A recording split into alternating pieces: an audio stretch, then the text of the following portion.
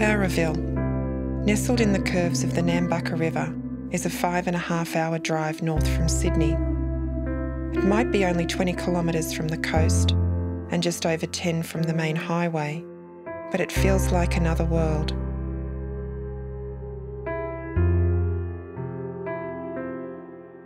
Between late 1990 and early 1991, 3 Aboriginal children from the Bowraville mission, Colleen Craig, also known as Colleen Walker,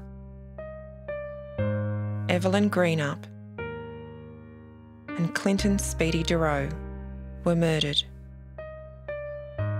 Look at our community. We only got a little town here. Someone had answers. You know, someone has murdered our children. We started writing letters then to anyone that would listen. Would it be different if we were white? I can't help but ask, would we have a different situation today? One child disappearing is an unthinkable tragedy. The trauma of losing 3 children is incomprehensible, and the impact on a small, tight-knit town is devastating.